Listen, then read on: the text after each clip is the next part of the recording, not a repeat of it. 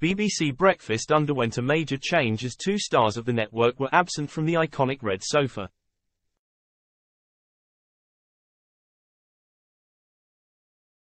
Fans of the morning show were surprised on Monday when they didn't see Jon Kay, 54, and Sally Nugent, 52, as they typically co-host together from Monday to Wednesday.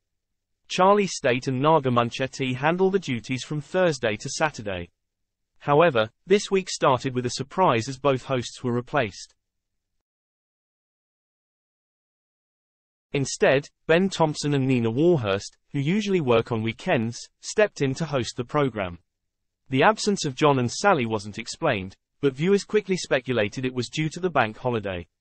One person wrote on Twitter, "No Jon and Sally this morning, must be bank holiday for them," the Daily Star reported.